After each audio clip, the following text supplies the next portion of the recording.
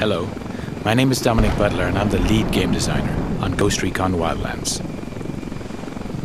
In Ghost Recon Wildlands, we offer players the total freedom of choice as they fight to take down the Santa Blanca cartel. A few months ago at E3, our 4 ghosts raided a camp to extract El Pozolero, a buchon of the Santa Blanca cartel. Today, we want to show you another way to play the same mission, taking a stealth approach and using the cover of night to our advantage.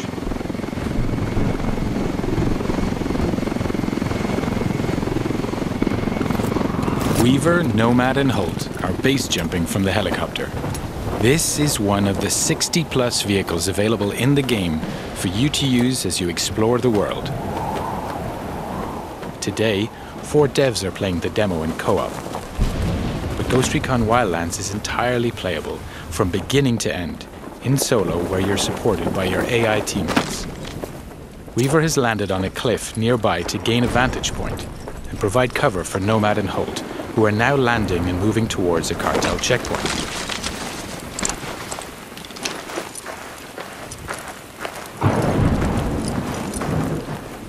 All 4 ghosts are now on the ground. Midas will regroup with the others in the camp. Ghost Recon Wildlands features a complete day and night cycle, as well as a realistic weather system which both have an influence on gameplay. Here, for example, nighttime with rainy weather is a perfect combination for a stealthier approach. Ideally, we want to gain access without alerting the cartel, so it's time to be creative. The ghosts know that this truck is being used for local deliveries. If they can take it, they can use it to get into the camp without raising suspicion. Our ghosts are getting into position, now tagging their enemies and identifying their targets.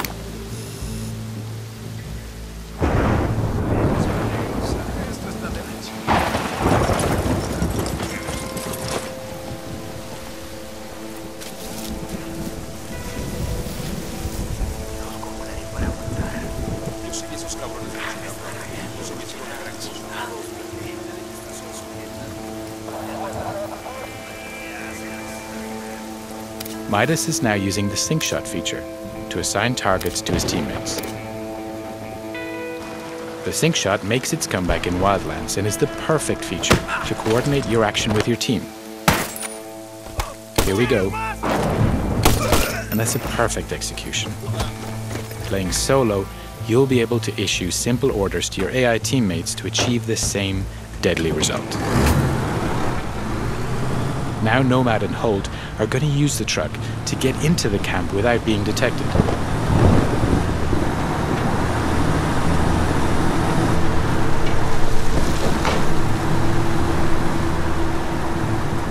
The cartel recognize this truck, and so the ghosts are in.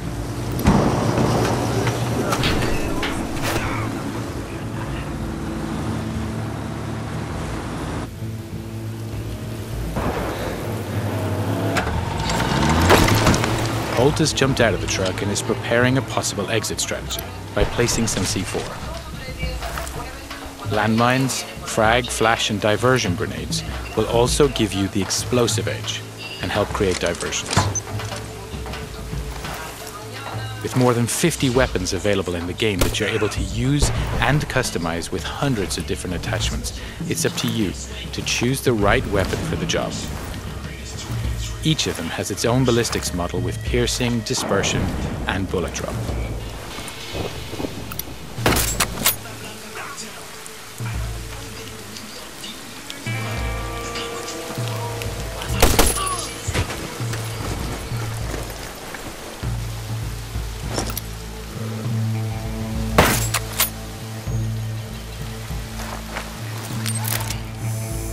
Weaver's now deploying his drone to further recon the area. He switched to thermal vision to easily detect local targets. Other special upgrades can be added to the drone too, including an EMP pulse that deactivates electronics, a noise generator, or high explosives.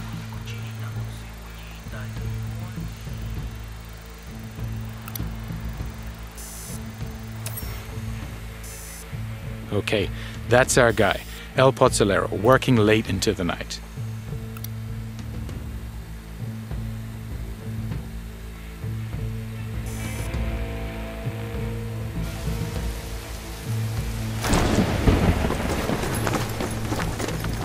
Now that we have his exact location, Nomad is going to park the truck near to the target. In order to complete your mission, coordination and communication are key.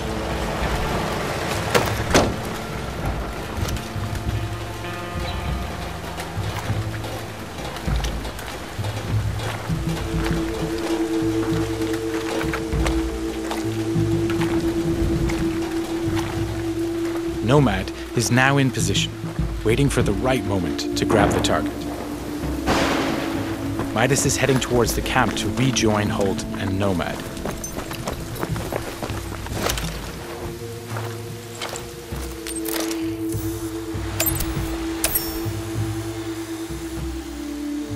Weaver has located the camp generator with his drone.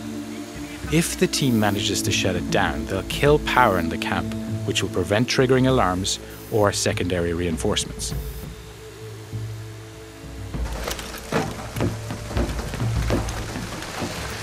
Midas is now making his way into the camp, avoiding the patrols en route to the generator.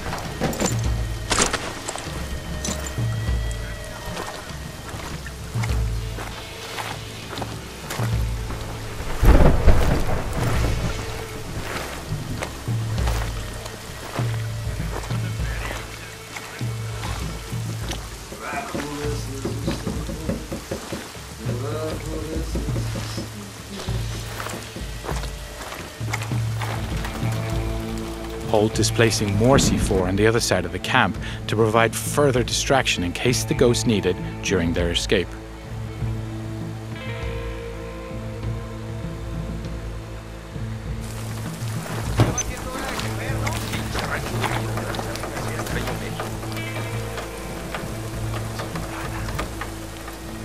The diversion grenade is another great tool that can be used to distract enemies.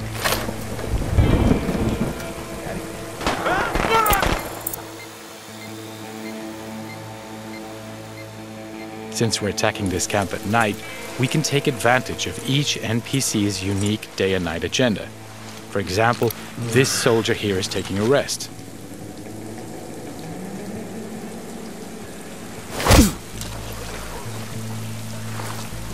Back to Midas, who's keeping a low profile to avoid being detected.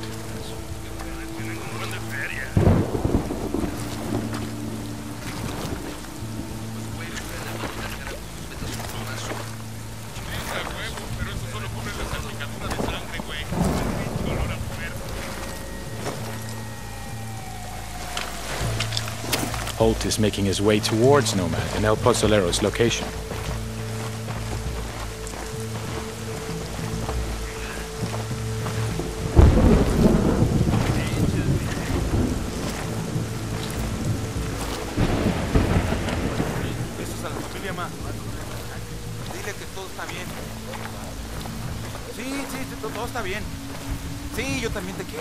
Making sure you don't leave bodies to be discovered is key to preventing the camp going on full alert. You can grab and drag your enemies away from the patrol path, so when you knock them out, they're out of sight.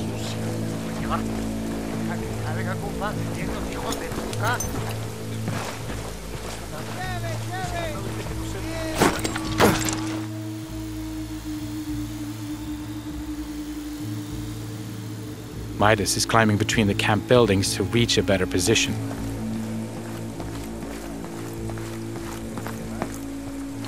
All the while, Weaver continues to provide cover.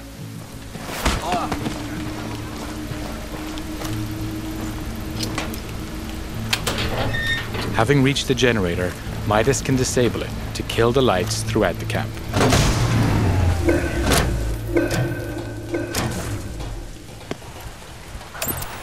Nomad has activated his night vision to get closer to El Pozzolero. Now, while enemies don't have night vision, they will become suspicious as to why the lights are suddenly out. Now, we need to extract our target from the camp.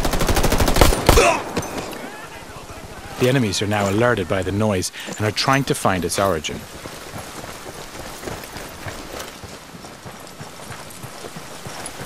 Chingado. ¿Quién es?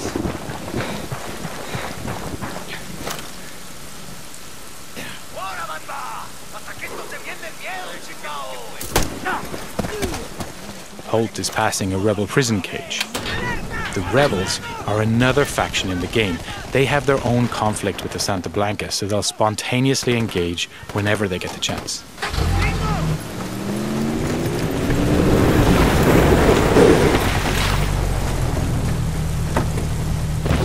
Nomad has just put our target into the truck and is moving towards the exit.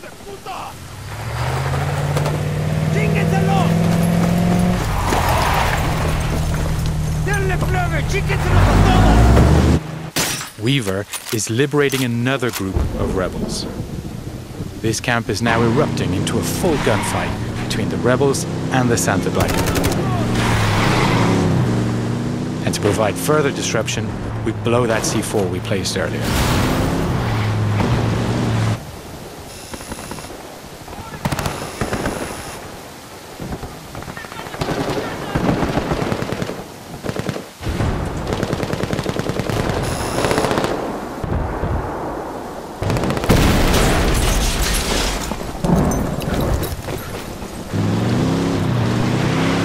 Weaver is now headed to rejoin the others, clearing the last of the Santa Blanca in the wild who were attracted by the gunshots.